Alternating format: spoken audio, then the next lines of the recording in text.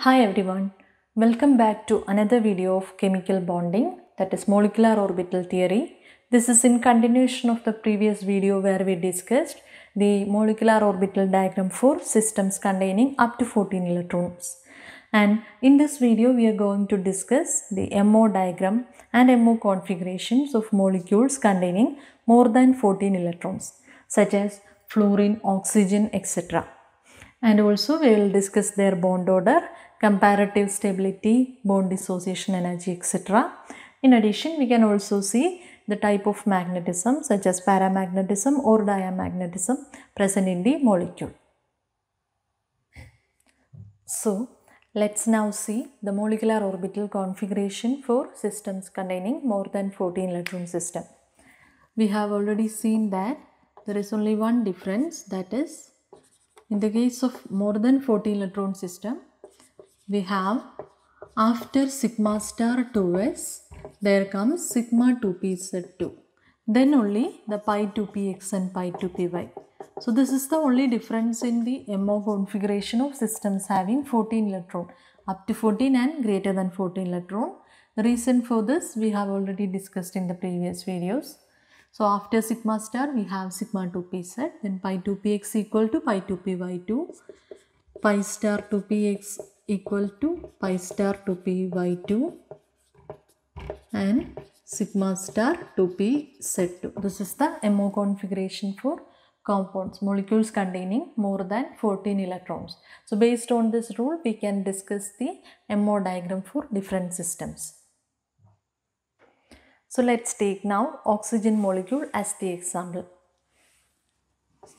For oxygen molecule, first of all we have to write the atomic configuration, that is 1s2, 2s2, 2p4. We know each oxygen atom has 8 electrons, so the oxygen molecule has 16 electrons. So it is more than 14 electron system, and its MO configuration is sigma 1s2, sigma star 1s2, sigma 2s2, sigma star 2s2, sigma 2pz2, pi 2px2 equals pi 2py2, pi star 2px equals pi star 2py. Let's count the number of electrons.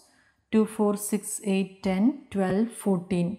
2 more electrons are left, so they occupy singly in the pi star 2px and 2py as per Hund's rule.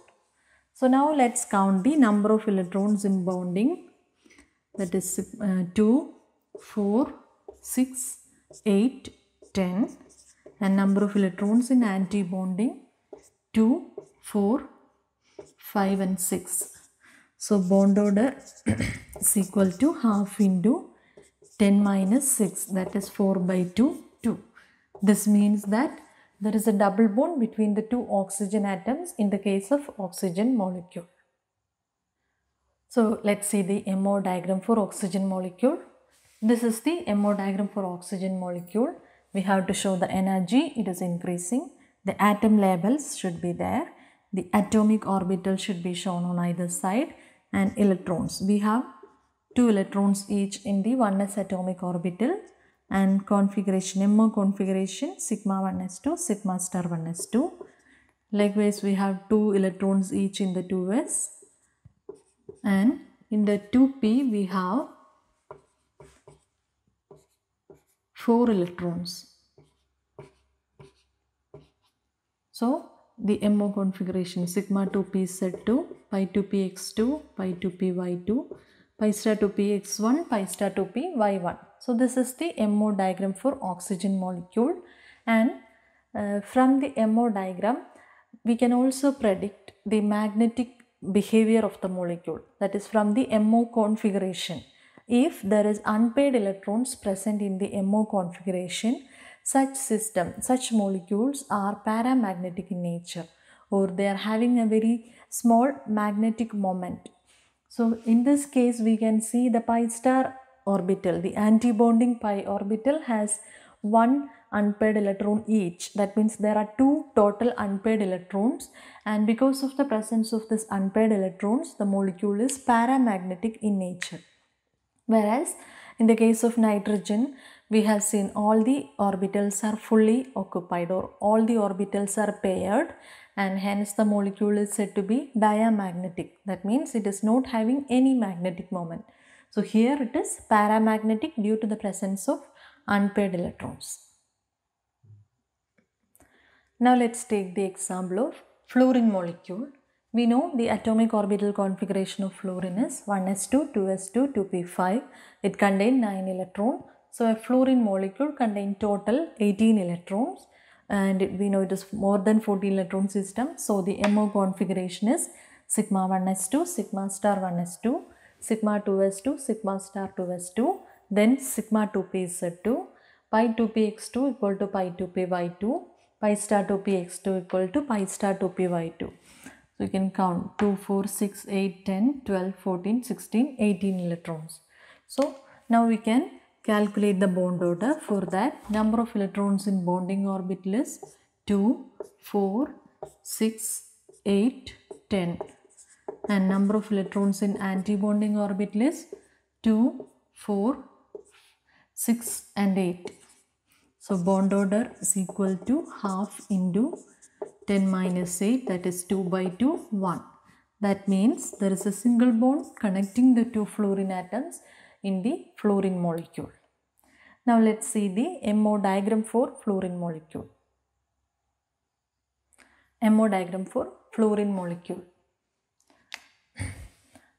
So this is the MO diagram, and we have to fill the electrons. We have to first fill the atomic orbital. We have 1s2, 2s2, 2p5. And the MO configuration sigma 1s2, sigma star 1s2, sigma 2s2, sigma star 2s2, sigma 2pz2, pi 2px2 equal to pi 2py2, pi star 2px2 equal to pi star 2py2. So this is the MO diagram for fluorine molecule, and we know since there are no unpaired electrons in any of the orbitals, the molecule is diamagnetic in nature. Hence, in conclusion, we have discussed in this video the molecular orbital diagram for molecules containing more than 14 electron systems, including fluorine molecule, oxygen molecule, etc. We have also calculated the bond order and comparison of the bond order, bond stability, bond dissociation energy, etc. based on bond order value. We have also discussed the magnetism present in the molecule, whether it is paramagnetic or diamagnetic based on the number of unpaired electrons present in the MO configuration. So these are all the essence of this video. In the coming videos, we can discuss about the molecular orbital diagrams of heteronuclear diatomic molecule. In this case, we have discussed the homonuclear diatomic molecule. That means the molecules containing both the atoms same, that is both the nucleus same, that is called homonuclear diatomic. And there are other cases like diatomic molecules with different nucleus, for example carbon monoxide. So for such heteronuclear diatomic molecule, the MO diagram will be slightly different from this, and that we can discuss in the next video. Hope you all understood this concept. If you have any doubts regarding this, you can put it in the comment box. Thank you all.